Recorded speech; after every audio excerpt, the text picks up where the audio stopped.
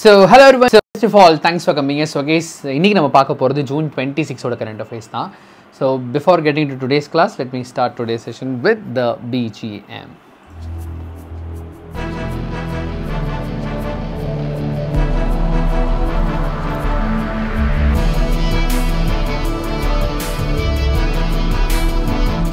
So yes guys, என்னோட audio video எல்லாமே உங்களுக்கு வந்து விசிபிள் ஆகும்னு நினைக்கிறேன்.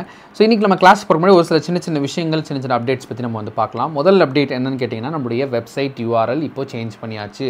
உங்கள் யூடியூப் டிஸ்கிரிப்ஷனில் store.ca funsta இருந்தால் அந்த ஸ்டோரை எடுத்துகிட்டு மீதி ca.funsta./learn அப்படி எது வேணால் நீங்கள் போட்டுக்கலாம். எது வேணால் போட்டுக்க முடியாது. அந்த யூஆர்எல்ல ஸ்டோர் அந்த சப்டொமைன் மட்டும் தூக்கியாச்சு. மெயின் டொமைனில் நம்ம வெப்சைட் வந்து ஹோஸ்ட் பண்ணியாச்சு. இதை பற்றின விஷயங்கள் நேற்றுக்கு போட்டிருந்த வீடியோ நான் ஸ்டார்டிங்கில் வந்து மென்ஷன் பண்ணி எக்ஸாம்பிளோட காமிச்சிருப்பேன். அதை ஒரு தடவை வியூ பண்ணிக்கோங்க. இப்போவும் கரண்ட்டாக இந்த ஆஃபர் வந்து போயிட்டுருக்கு. இயர்லி 150 அப்படின்ற இந்த கூப்பன் கோட் போட்டிங்க அப்படின்னா இந்த ஆஃபர் கரண்ட்டாக அவைலபிளாக இருக்குது. Just 1 minute. So S 1 second guys. So yearly 150 அப்படின்ற இந்த கூப்பன் கோட் போட்டிங்கன்னா உங்களுக்கு வந்து ஆஃபர்ஸ் வந்து அவைலபிளாக இருக்குது. ஸோ இனி நம்ம பார்க்க போகிறது June 26. அப்போ June 7லேருந்து 23 வரைக்கும் எப்போ சார் போடுவீங்க அப்படின்னா, நான் சைட் பை சைட் அதை ரெக்கார்ட் பண்ணிகிட்டே தான் இருக்கேன். இஃப் இன் கேஸ் இப்போ நான் வந்து இப்போ இன்றைக்கி அவைலபிளாக இருக்கேன், இன்றைக்கி வீடியோ போடுறேன். இஃப் இன் கேஸ் இப்போ நாளைக்கெல்லாம் எங்கேயாவது வெளியில் போகிற மாதிரி இருந்துச்சு சூழ்நிலை அப்படின்னா நான் என்ன பண்ணுவேன், அந்த ரெக்கார்ட் பண்ண வீடியோஸை அந்த அன்றைக்கி நான் டெலிகாஸ்ட் பண்ணிடுவேன். ஸோ அப்படின்னு என்னென்னா சைமல்டேனியஸாக அந்த 7 to 23 வந்துட்டு இருக்கும், ஆன் டேட்டுக்கான வீடியோஸும் வந்துட்டுருக்கும். ஸோ உங்களுக்கு ரெண்டையும் நான் மேட்ச் பண்ணி கொடுத்துட்றேன். ஓகேங்களா? ஸோ இன்றைக்கான வீடியோ போகிறக்கு முன்னாடி மறக்காம யூடியூப் சேனல், டெலிகிராம் சேனல் இருங்க இது எப்படி வச்சுக்கிறது, அண்ட் இன்ஸ்டாகிராம் சேனல் 3 சேனலையும் மறக்காம வந்து ஃபாலோ பண்ணுங்கள். அண்ட் கைஸ் என்னோட பேங்க் வீடியோ கோர்ஸை மறக்காமல் பர்ச்சேஸ் பண்ணிக்கோங்க. இதுதான் ரைட் டைம். இதை விட்டிங்கன்னா இதுக்கப்புறம் டைம் வந்து கிடையாது. ஸோ 32 எபிசோட் வந்து இருக்குது இந்த பேங்க் வீடியோ கோர்ஸில். மறக்காமல் அதை வந்து 32 எபிசோடையும் வாட்ச் பண்ணிடுங்க. வெரி சிம்பிள் தான். இப்போ நீங்கள் கிளாஸ் பார்க்குறீங்களா, எவ்வளோ சிம்பிளாக இருக்குது, இதே மாதிரி தான் இருக்கும். ஓகே, ஸோ அந்த ₹499 அவைலபிளாக இருக்குது, யூஸ் பண்ணிக்கோங்க. இல்லைனா பெஸ்ட் விஷயம் என்னென்னு கேட்டிங்கன்னா, இந்த 1 year சப்ஸ்கிரிப்ஷன் தான். நான் எல்லாத்துக்கும் இதான் சஜஸ்ட் பண்ணுவேன். Like bank video course, insurance awareness video course, bank PO interview course, computer awareness course, current affairs bundle 2024 எல்லாமே சேர்த்து 1350K கிடைக்குது. யூஸ் பண்ணிக்கோங்க. இப்போ இது ஆஃபர் ப்ரைஸில் போயிட்டுருக்கு. Original price 1499. ஸோ ₹1500 இப்போது ₹1350 கிடைக்குது.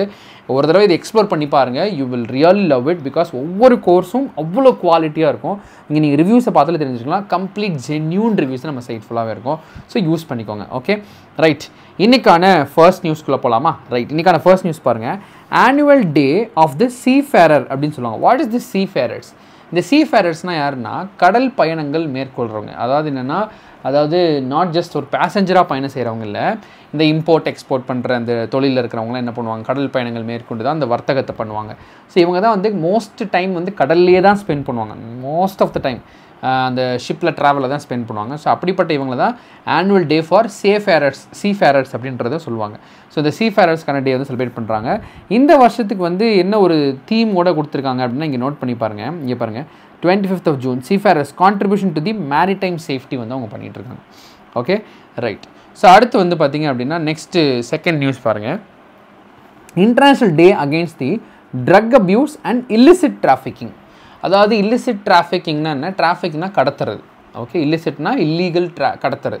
ஸோ நிறைய பேர்த்த கடத்தி குழந்தைங்கள நம்ம நிறைய மூவிஸ்லாம் பார்த்துருக்கோம்ல, அந்த மாதிரி குழந்தைங்களை கடத்தி வெளிநாட்டுக்கு வந்து நாடு கடத்துறது, இந்த மாதிரி விஷயம். அப்புறம் ட்ரக் அப்யூஸ் வந்து பண்ணுறது. இதுக்கான இன்டர்நேஷ்னல் டேஸ் அகெயின்ஸ்டாக தான் இப்போ டே ஒன்று கொண்டு வந்திருக்காங்க. இது June 26 செலிப்ரேட் செய்யப்படுகிறது. இது என்ன தீமில் கொடுத்துருக்காங்கன்னா, the evidence is clear, invest in prevention அப்படின்றாங்க. ஸோ இத்தனை நாள் நமக்கு தெரியும் இதெல்லாம் நடந்துட்டுருக்குன்னு தெரியும். பட் இன்வெஸ்டிகேஷன் வந்து பார்த்திங்க அப்படின்னா இல்லை, பெருசாக இல்லை. ஸோ அதனால் வந்து இந்த evidence is clear, invest in prevention அப்படின்றாங்க. அப்படின்னா என்ன அர்த்தம் அப்படின்னா, நமக்கு இருக்கிறது தெரியுது, இதுக்கப்புறம் இது நடக்காமல் ப்ரிவென்ட் பண்ணுறதுக்கு நிறைய செயல்பாடுகளை செய்யணும், அதுக்கு நிறைய இன்வெஸ்ட் பண்ணணும், அதுக்கு நிறைய நம்ம வந்து டைமை வந்து ஒதுக்கணும், இன்வெஸ்ட் பண்ணி அதில் ஒதுக்கி அதை ப்ரிவென்ட் பண்ணணும் அப்படின்றது. ஸோ ஆப்வியஸ்லி இருக்குன்னு தெரியும், இனி அதை க்யூர் பண்ணுறதுக்கான ஒரு மோட்டிவில் இறங்கணும் அப்படின்றத இந்த தீம் வந்து கொண்டு வந்திருக்காங்க. Okay right. ஸோ அடுத்ததான் இன்றைக்கி நம்ம பார்க்கக்கூடிய 3வது நியூஸ் பாருங்கள். எல்லாருமே மேட்ச் பார்த்துருப்பீங்க, தெரியும் இல்லையா? நம்ம T20 வேர்ல்ட் கப் நடந்துகிட்ருக்கு. இதில் ஆஸ்திரேலியாவுக்கு அகெயின்ஸ்டாக வந்து பார்த்திங்க அப்படின்னா ஆல்ரெடி அவர் வந்து ஒரு ஹையஸ்ட் ஸ்கோர் வந்து செட் பண்ணாங்க, 92. ஸோ இதான் வந்து பார்த்திங்க அப்படின்னா ஆஸ்திரேலியாவுக்கு அகெயின்ஸ்டாக ஹையஸ்ட் ஸ்கோர் பண்ண Indian for T20 world cup. So T20 world கப்பில் ஆஸ்திரேலியாவுக்கு அகெயின்ஸ்டாக இப்படி ஒரு ஸ்கோர் வந்து இதுதான் ஹையஸ்ட்டு. ஒன்லி இந்தியன் கூட, அதை நோட் பண்ணிக்கோங்க. Only Indian to score 92 against Australia and T20 world cups. அதே மாதிரி இந்த மேட்ச்சில் அடித்த அந்த 50 வந்து பார்த்திங்கன்னா ஒரு ரெக்கார்டையும் படைச்சிருக்கு, நிறைய ரெக்கார்ட்ஸ் வந்து படைச்சிருக்கு. அது என்னென்ன ரெக்கார்ட்ஸ் அப்படின்னா, first batter to hit 200 R more sixes in T20. T20யில் highest sixes அடித்த அந்த ஒரு ரெக்கார்டையும் வந்து இந்த மேட்ச்சில் அவருக்கு வந்து கிடச்சிருக்கு. Also top scorer for India in T20ஸ்லையும் அவர் தான் அடிச்சிருக்காரு. 4165 ரன்ஸ், 4165 ரன்ஸை வந்து இந்தியாவுக்காக அடிச்சு கொடுத்துருக்காரு. இது விராட் கோலியோட 4103 ரன்களை ஓவர்டேக் செய்து 4165 ரன்களை வந்து குவிச்சிருக்காரு. ஓகே, அடுத்து வந்து பார்த்திங்கன்னா இதேக்கு முன்னாடி குளோபல் லெவலில் நம்ம இவர் இருக்கார், பாபர் அசம் இருக்கார் இல்லையா, அவர் தான் ஹையஸ்ட்டில் இருந்தார் 4145. இப்போ அதை பிரேக் பண்ணி 65க்கு போயிட்டார். 4165 வந்து ரோஹித் சர்மா அவர்கள் வந்து போயிட்டாங்க. Okay, right. ஸோ அடுத்ததான் நம்ம பார்க்கக்கூடிய மூன்றாவது நியூஸ் வந்து பாருங்கள். அகெயின் இதுவும் ஒரு கிரிக்கெட் பேஸ் பண்ண ஒரு நியூஸ் தான். ஸ்மிருதி மந்தானா, இப்போ உமன்ஸ் கிரிக்கெட் நடந்துகிட்ருக்கு பார்த்தீங்கல்ல. ஸோ ஒரு பைலேட்ரல் டெஸ்ட் சீரிஸ் வந்து பார்த்திங்கன்னா உமன்ஸ் கிரிக்கெட் வந்து நடந்துகிட்ருக்கு. இதில் என்னென்னா ஸ்மிருதி மந்தானா அவர்கள் ஒரு ரெக்கார்டு ஒன்று படைச்சிருக்காங்க. என்ன ரெக்கார்டு அப்படின்னு கேட்டிங்கன்னா, most runs by a woman player in a 3 match bilateral ODI series. One day international bilateral சீரீஸில் 3 மேட்ச் நடக்குது பார்த்தீங்களா. பைலேட்ரல்னால் 2 கண்ட்ரி. ஓகே, அப்போ 2 கண்ட்ரி நடக்கக்கூடிய ஒரு பைலேட்ரல் சீரீஸில் 3 மேட்ச் சீரீஸில் ஹையஸ்ட் ரன்ஸை குவிச்சிருக்காங்க. எவ்வளோ ரன்ஸ்ன்னு வந்து பார்த்திங்கன்னா 343. 3 மேட்ச்சு 343. கண்டிப்பாக அது ஹையஸ்ட் ஸ்கோர் தான். ஏன்னா 3 மேட்ச்சில் வந்து பார்த்திங்கன்னா 343 அடிக்கிறது ரொம்ப ரொம்ப ஹையஸ்ட் தான். ஸோ இது ஒரு இதை நோட் பண்ணி வச்சுக்கோங்க. ஓகே, நெக்ஸ்ட்டு நீங்கள் நோட் பண்ணி பார்த்தீங்கன்னா அடுத்து நம்ம பார்க்கக்கூடியது banking and finance news. So what update did reserve bank of India announce for the data base of Indian economy portal. So இப்படி ஒரு போர்ட்டல் ஒன்று இருந்திருக்கு. ஸோ நம்மளுடைய ரிசர்வ் பேங்க் ஆஃப் இந்தியா மூலிமா நம்ம இந்தியன் எக்கானமியோட டேட்டா பேஸை வந்து அப்படியே ஓப்பனாக வச்சுருப்பாங்க. இது எதுக்குன்னா டு பிரிங் டிரான்ஸ்பரன்சி அண்ட் நம்மளுடைய மக்களுக்கான டிரான்ஸ்பரன்சி அந்த நாலேஜ் கிடைக்கிறதுக்காக அந்த இந்தியன் எக்கானமியோட டேட்டா பேஸை வச்சுருப்பாங்க. இப்போ என்ன பண்ணுறாங்க, அதை ரீடைரக்ட் பண்ணுறாங்க இன்னொரு URLக்கு. ஃபார் எக்ஸாம்பிள் இப்போ நம்ம சைட்லேயே நடந்துருந்துச்சு. முன்னாடி வந்து பார்த்திங்கன்னா funsta.com அப்படின்னு சொல்லிட்டு ஒரு வெப்சைட் வச்சுருந்தோம். ஓகேவா, இது மெயின் வெப்சைட். ஓகே, இது மெயின் வெப்சைட்டில் இருந்துச்சு. அப்புறம் என்ன பண்ணோம், கோர்சஸ்க்கு மட்டும் என்ன பண்ணோம் அப்படின்னா ஒரு சப்டொமைன் ஒன்று வச்சுருந்தோம். இதெல்லாம் ஏன் சொல்கிறேன் அப்படின்னா கம்ப்யூட்டர் அவேர்னஸ்க்கு யூஸ் ஆகும், ஆஸ் வெல் அஸ் இந்த நியூஸை ஈஸியாக உங்களுக்கு புரிஞ்சுக்க வைக்கிறதுக்கு யூஸ் ஆகும். ஒரு சப்டொமைன் அப்படின்னு வச்சுருந்தோம். What is domain? இந்த cafunsta.com தான் டொமைன். அப்போ வாட் இஸ் சப்டொமைன்? இப்போ பாருங்கள், சப்டொமைன் என்ன, store.cafunsta.com அப்படின்னு ஒன்று வச்சுருந்தோம். இதெல்லாம் இந்த கோர்ஸ் பேஜஸ்க்காக இப்படி வந்து வச்சுருந்தோம். இப்போ அன்றைக்கி கம்ப்யூட்டர் அவேர்னஸ் இருக்கிறனால சேர்த்து சொல்கிறேன். ஏன் டொமைன் அப்படின்னு ஒன்று வைக்கிறோம் அப்படின்னு கேட்டிங்கன்னா, இப்போ ஒவ்வொரு வெப்சைட்டும் ஒவ்வொரு வெப்சைட்டும் வந்து பார்த்திங்கன்னா ஒரு சர்வரில் ஹோஸ்ட் செய்யப்பட்டிருக்கும். ஒரு சர்வரில் ஒரு மிஷினில் வந்து ரன் ஆகிட்டுருக்கும் இல்லையா. அப்போ இந்த மிஷினுக்குன்னு ஒரு IP அட்ரஸ் இருக்கும். அந்த IP அட்ரஸ் எப்படி இருக்கும், 192.6.98.1 அப்படின்னு சொல்லிட்டு ஒரு IP அட்ரஸோட அது டேக் ஆகிருக்கும். கரெக்டுங்களா? அப்போ என்ன ஆகும், நீங்கள் ஒவ்வொரு வெப்சைட் இப்படி நம்பர் மூலிமா ஞாபகம் வச்சுக்க முடியுமா? முடியாது. அப்போ அதுக்கு ஒரு நேம் கொடுக்குறோம், ஒரு ஞாபகம் வச்சுக்கிற மாதிரி cafunsta.com அப்படின்னு கொடுத்தோம்னா இந்த IP அட்ரஸ் போய் ஹிட் ஆகும். அப்போ அந்த IP அட்ரஸ் என்ன சைட் இருக்கோ அது உங்களுக்கு டிஸ்பிளே ஆகும். இது எதுக்கு சிமிலர் தெரியுங்களா, நம்ம ஃபோன் நம்பர் வச்சுக்கிறதுக்கு மாதிரி. ஃபார் எக்ஸாம்பிள் உங்கள் ஃப்ரெண்ட்ஸ் எல்லாத்தோட நம்பர்ஸ் உங்கள்கிட்ட இருக்கும். ஆனால் நம்பராக ஞாபகம் இருக்கா, பேராக ஞாபகம் இருக்கான்னா பேர் தான் ஞாபகம் இருக்கும். ஏன்னா நம்பர் நம்ம ஞாபகம் வச்சுக்க முடியாது. அதுக்கு பதிலாக என்ன பண்ணுறோம், அந்த நம்பருக்கு ஒரு பேரை டேக் பண்ணணும். இப்போ என்னோடய ஃப்ரெண்டு நம்பர் இருக்குது 945832854001 அப்படின்னு ஒரு நம்பர் இருக்குது அப்படின்னா இதை நான் ஞாபகம் வச்சுக்க முடியாது. அதுக்கு என்ன பண்ணுறது, நான் வந்து ஒரு பேர் போட்டு சுரேஷ் அப்படின்னு பேரை போட்டு சேவ் பண்ணிக்கிறேன். அப்போ என்ன ஆகும், நான் சுரேஷ்னு தேடினா போதும் இந்த நம்பர் தான் போய் ஹிட் ஆகும்.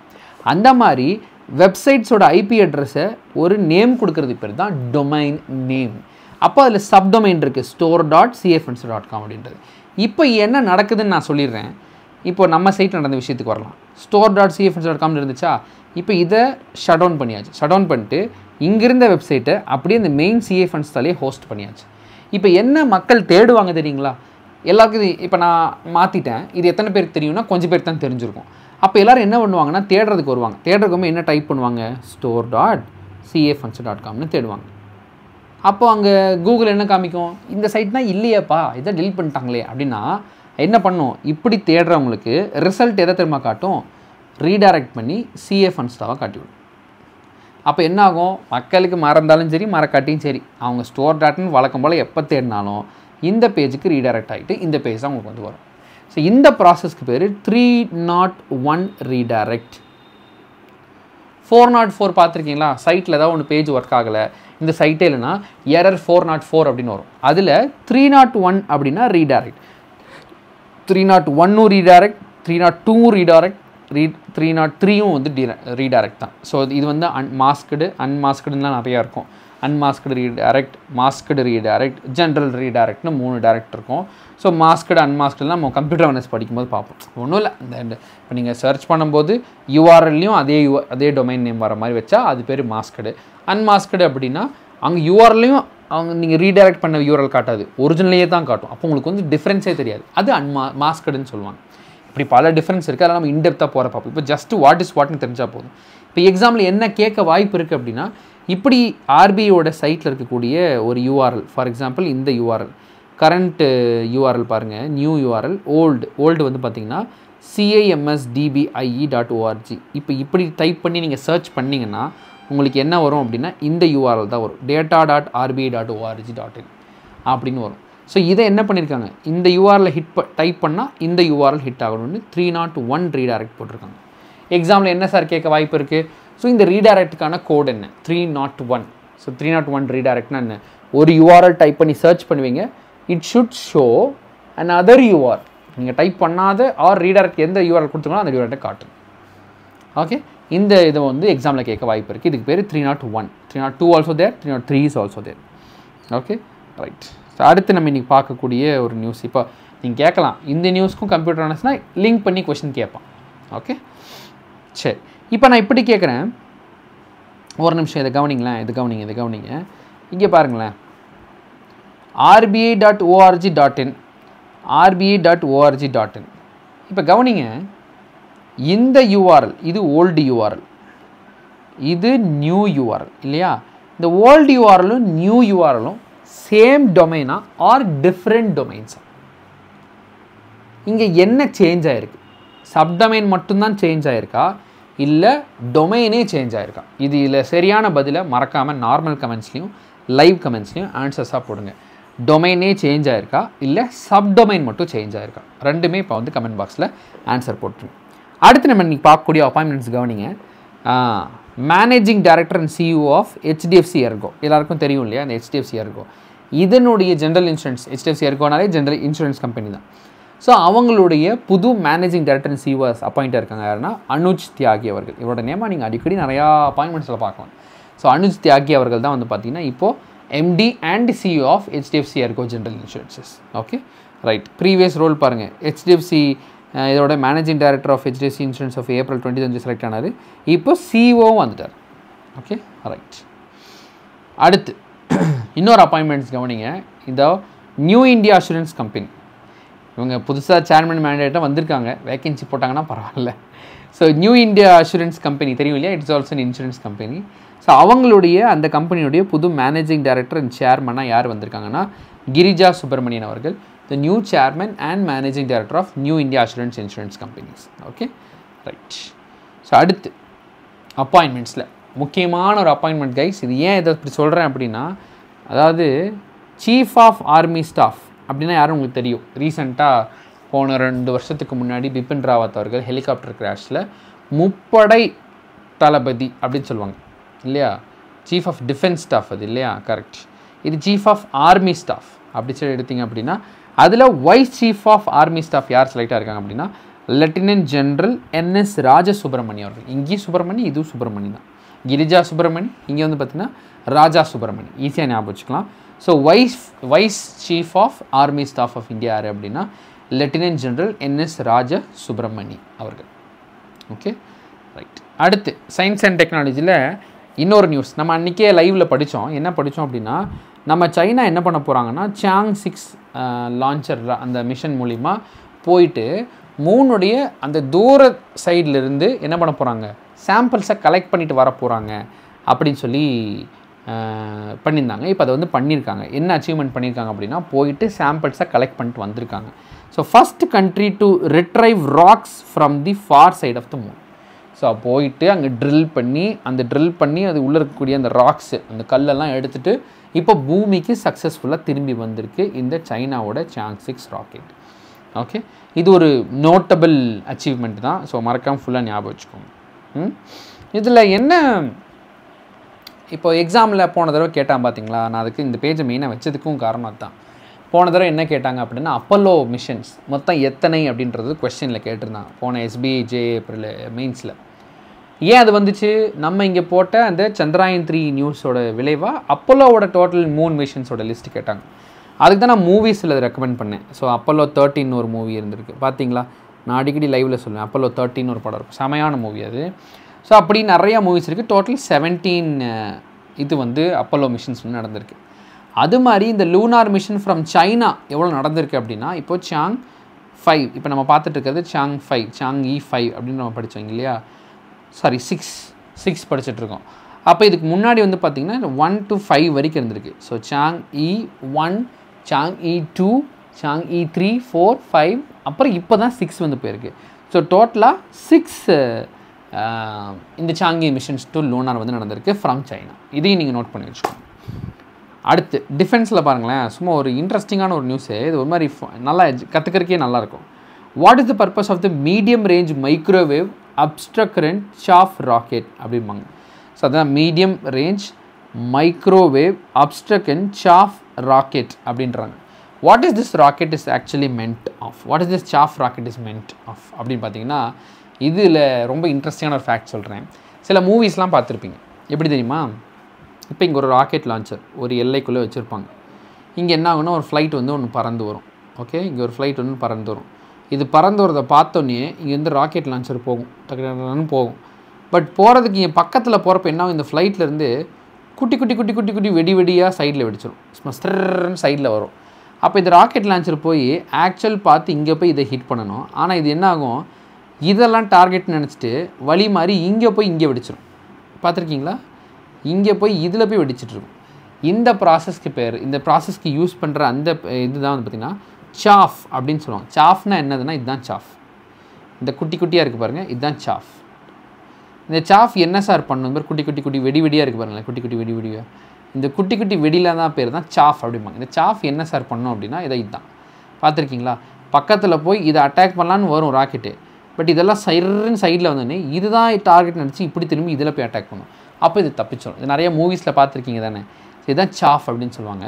இப்படி ஒரு ராக்கெட்டே ஒன்று தயார் பண்ணியிருக்காங்க. இந்த ராக்கெட் வந்து எப்படின்னா, இது வந்து இந்த ஒரிஜினல் ராக்கெட் கிடையாது, பட் சும்மா இது ஒரு ஜென்ரேட்டட், பட் சும்மா பாருங்கள். அப்போ இது வந்து ஒரு ராக்கெட்டு. இந்த ராக்கெட்டை வந்து ஆன்டி மிசைல் வச்சு அட்டாக் பண்ண வந்தால் கூட இது டமால் நிறைய சாஃப்ஸை ரிலீஸ் பண்ணி ஆன்டி மிசைல் ராக்கெட்டை கூட இது இங்கே அடிக்க வச்சுட்டு இது பாட்டுக்கு டார்கெட்டில் போயிட்டே இருக்கும். ஸோ அப்படிப்பட்ட ஒரு ராக்கெட்டை தான் என்ன பண்ணுறாங்க, DRDO இந்தியன் நேவிக்கு வந்து டெலிவர் பண்ணியிருக்காங்க. ஓகே, ரேடாரில் சிக்குனா கூட இது பிரச்சனை இல்லை, because it is using the சாஃப் technology. Okay right. இது நிறைய ஹெலிகாப்டர்ஸ் ஏரோப்ளைன்ஸில் யூஸ் பண்ணி பார்த்துருக்கலாம், பட் ஃபஸ்ட் டைம் இப்போது இது ஒரு ராக்கெட்லேயும் வந்து யூஸ் பண்ணுறாங்க. Okay right. அடுத்து national news, prime minister college of excellence. So அது prime minister college of excellence எங்கே வந்து பார்த்திங்கன்னா 55 டிஸ்ட்ரிக்ட்ஸ் இன் மத்திய பிரதேஷ்லேயும் ஓப்பன் பண்ணுறாங்க. ஸோ 55 டிஸ்ட்ரிக்ட்ஸ்லேயும் 55 காலேஜஸ் வந்து ஓப்பன் பண்ணுறாங்க. ஜூலை 1லேருந்து ஓப்பன் பண்ணப்படுது. இங்கே என்ன அப்படின்னா சென்டர் ஆஃப் ட்ரெடிஷ்னல் இந்தியன் லாங்குவேஜஸும் ஒன்று ஓப்பன் பண்ணுறாங்க. இது எதுக்கு சார் அப்படின்னா, இங்கே நிறைய அந்த ஸ்கில் பேஸ்டு ட்ரைனிங்கு எல்லாமே கொடுக்குறாங்க. குறிப்பாக இங்கே நீங்கள் development of drone policy for better teaching and arrangements in sectors like aviation, agricultural, AI. So இந்த மாதிரி நிறைய விஷயங்கள் வந்து இந்த ஸ்கூல்ஸில் வந்து சொல்லித்தரப்படுது. ஸோ இந்த நம்ம ஊரெலாம் நடந்துச்சு பார்த்தீங்களா, ஸ்மார்ட் ஸ்கூல் மாதிரி, அந்த மாதிரி இது கொஞ்சம் அட்வான்ஸ்டு விஷயங்கள். Okay right. அடுத்து பாருங்கள், 1 week 1 team கேம்பெயின் அப்படி ஒரு கேம்பெயின் வந்து நம்ம எய்ம்ஸும் CSIRம் கொண்டு வராங்க. எய்ம்ஸ் வந்தாலே சம்திங் லைக் மெடிக்கல் விஷயந்தான். அப்போ என்ன கொண்டு வராங்க சார் அப்படின்னா, converting pathogenic biomedical waste to value added soil additives அப்படின்றாங்க. What is this pathogenic biomedical waste? முதல்ல பயோமெடிக்கல் வேஸ்ட்னா என்ன? சரி, ஒரு ஆப்ரேஷன் பண்ணுறோம். ஓகே, இப்போ ஒரு ஆப்ரேஷன் பண்ணுறாங்க, ஒரு விரல் எடுக்கணுன்றாங்க, 2 விரல் எடுக்கணுன்றாங்க. சரி, எடுத்துட்டாங்க. எடுத்து இந்த விரலை என்ன பண்ணுவாங்க, அதை போயிட்டு அதை டிஸ்போஸ் பண்ணுவாங்க. அந்த டிஸ்போஸ் பண்ணப்பட்ட விரல் என்னது, it is a waste, medical waste, biomedical waste இல்லையா? அப்போ இந்த வேஸ்ட்டை தூக்கி அப்படியே வேஸ்ட்டாக போட்டு அப்படியே மண்ணுக்குள்ளே போகாமல் அதை ஒரு மண்ணுக்கு ஏற்ற உரமாக மாற்றுற ஒரு ப்ராசஸ் பண்ணால் என்ன எப்படி இருக்குன்னா நல்லாயிருக்கும். ஆப்வியஸ்லி சும்மா போய் குப்பையில் போடுறதுக்கு அது ஒரு மண்ணுக்கு ஏற்ற ஒரு உரமாக மாற்றலாம்ல. ஏன்னா எனிவே அது ஒரு பயோமெடிக்கல் வேஸ்ட் தான். It is eventually going to degrade in due course of time இல்லை. அப்போ என்ன பண்ணுறாங்க, பேத்தோஜெனிக் பயோமெடிக்கல் வேஸ்ட்னால் என்ன?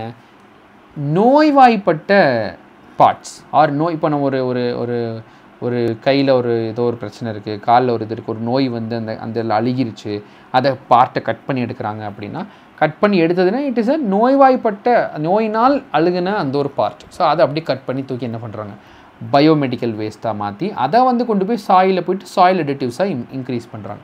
இது ஒரு நல்ல இனிஷியேட்டிவ் தான், which is going to change.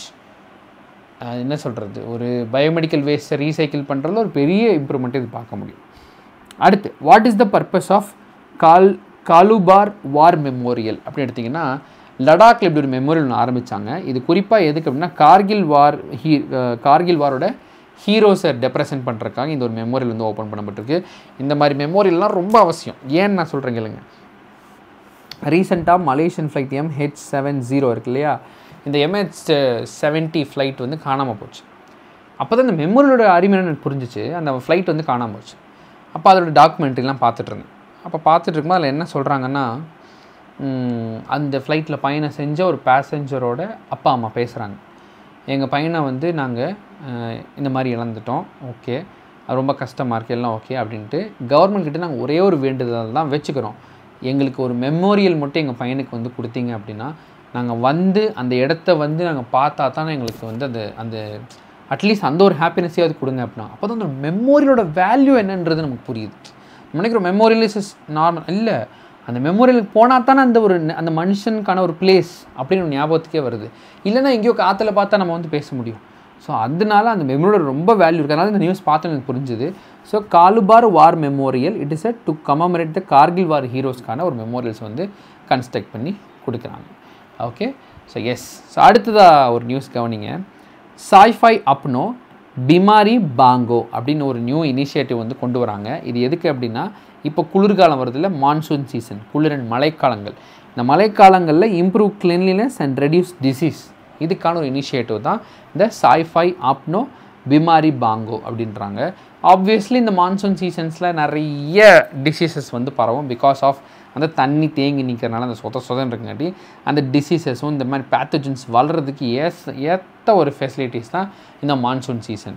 So அந்த சீசனில் வந்து என்ன பண்ண போகிறாங்க, அதை கிளீன்லெஸ்ஸாக வச்சுக்கிறதுக்கு ஒரு இனிஷியேட்டிவ் தான் இந்த ஒரு initiative. So that's all about today's current affairs guys. Hope you all enjoy today's session. உங்களுக்கு ஏதாவது டவுட்ஸு கொரிஸ் இருந்துச்சுன்னா மறக்காமல் நார்மல் கமெண்ட்ஸில் போடுங்க. நான் எல்லா கமெண்ட்ஸுமே வாசிச்சுட்டு தான் இருக்கேன். ஸோ உங்களுடைய கமெண்ட்ஸை மறக்காமல் வந்து போட்டுருங்க. ஆல்சோ நான் சொன்ன மாதிரி இந்த வீடியோக்களுக்கு டிஸ்கிரிப்ஷன்லேயே நான் என்ன கொடுத்துருக்கேன்னா, இந்த 1 year சப்ஸ்கிரிப்ஷனில் லிங்க்கும் கொடுத்துருக்கேன். அண்ட் கூப்பன் கோடும் ஆக்டிவ் பண்ணி தான் வச்சுருக்கேன். இயர்லி 150 கூப்பன் கோட் போடுங்க. Bank NS video course, insurance video course, bank PO interview course, computer awareness course, current affairs கோர்ஸ்னு எல்லாமே உங்களால் ஆக்சஸ் பண்ணிக்க முடியும். மறக்காமல் யூஸ் பண்ணிக்கோங்க. மறக்காமல் YouTube video, Telegram channel and Instagram channel 3 சேனலையும் ஃபாலோ பண்ணிட்டு நம்மளுடைய பேங்க் என்எஸ் வீடியோ கோர்ஸை மறக்காமல் பர்ச்சேஸ் பண்ணி ஆக்சஸ் பண்ணிவிடுங்க. So thank you so much. Have a great day. Bye. See you.